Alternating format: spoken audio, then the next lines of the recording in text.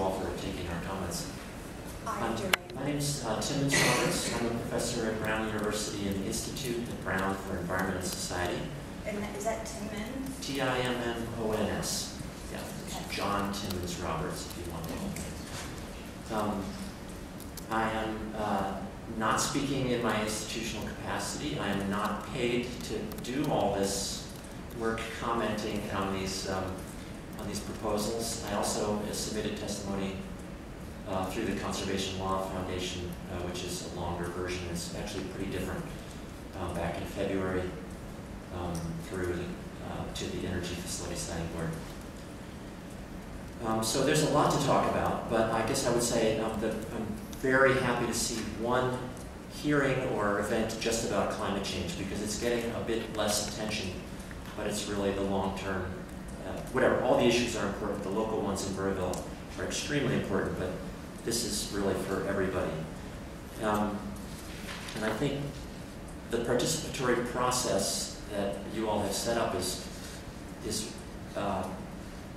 critical, and really it's going to have a huge impact on the level of cynicism or belief in our government, how this decision is handled, and that is if the people making the decision are given the real latitude to judge based on the evidence that's brought. So I can talk about three things. So the first one is sort of the Resilient Rhode Island Act and why it matters. So we heard before that the targets are 10% emissions reductions by 2020 from a 1990 baseline, 45% by 2035, and 80% by 2050.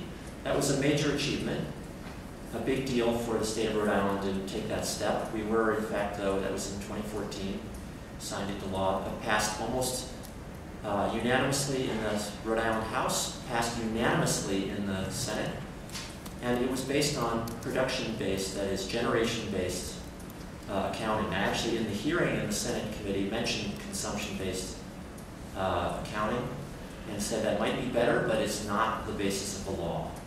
It's based on generation-based accounting. And the agreement for the study that's going on right now, by NESCOUNT, the consultant, and the Stockholm Environmental Institute, is using consumption-based accounting, but that was just sort of agreed for that study. It's not really part of our statute in the state, and it's not, I think, more generally agreed. So I have some more things. I have a whole section here about accounting. I submitted these comments electronically last night, and I have one copy that I'll give. I like consumption-based accounting in general, but it's not really the law of the land.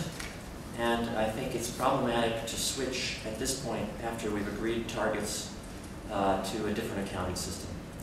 It also creates the problem that we just heard about of Rhode Island, in fact, being the site of a lot of the emissions reductions. In fact, I'm sorry, the increased emissions that are then flowing, the energy flowing directly to Massachusetts and Connecticut. And you can see in some of the graphs we saw earlier how Massachusetts is reducing its emissions pretty quickly. And it's going to be impossible for us under the, with this major project to meet those targets that I discussed. So at the level of production that's in the Clean Air Act operating permit application from Invenergy to the DEM, to run its turbines for 30 days a year on fuel oil at 1,200 pounds of CO2 per megawatt hour. Hold on. To run its turbines for 30 days a year. On fuel oil. And that's at 1,227 pounds of CO2 per megawatt hour. And natural gas for the rest of the year, which is at 781 pounds per megawatt hour. At this level, the plant would generate about 3.4 million tons of carbon dioxide per year.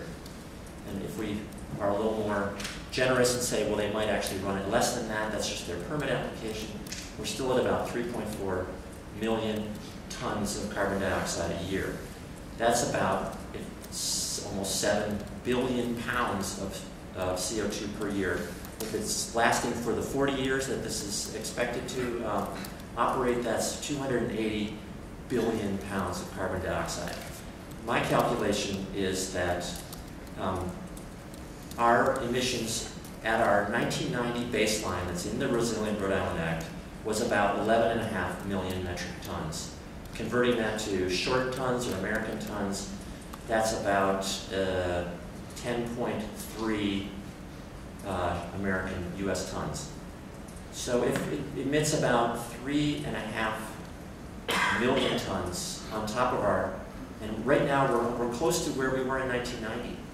So this is about a 30% increase, as I understand this, unless I'm getting this math very wrong, increase in the state's overall emissions. So it's huge, and I think it will make it impossible for the state to meet its targets. In the short term especially, we have targets for 2020. That would require, and we're supposed to be 10% below 1990 by 2020. That would require us to reduce our emissions by 10% a year, practically, in the next 4 years, which I'm game for, but I'm be very hopeful that the state agencies and so on would do so. It's going to be extremely hard to meet these goals, and it's going to be possible. So one last thing, I'll wrap up with this. The Resilient Rhode Island Act is aspirational, but it's the public policy of the state. It's the only policy we have on climate change. It represents prudent policy for the orderly transition we have to make. In fact, I argue in here that it's not strong enough that we should be reducing our emissions almost to zero by 2030. And then I have evidence in here that shows, for example, an Oxford study showing that we globally should not be building any new fossil fuel facilities after 2017 if we're going to stay under 2 degrees of warming. Finally, there's one section of the Resilient Rhode Island Act. It's 42-6.2-8.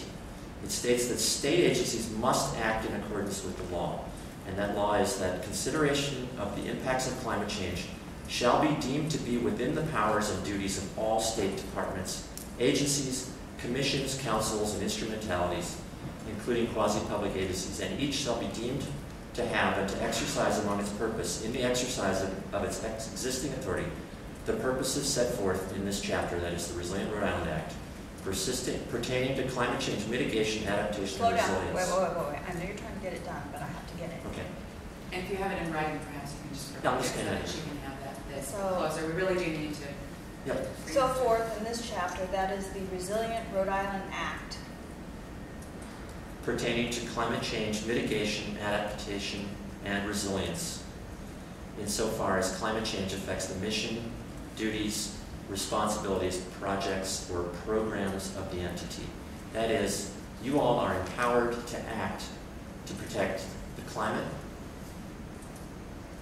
globally and to meet these targets, and we hope that you'll do so.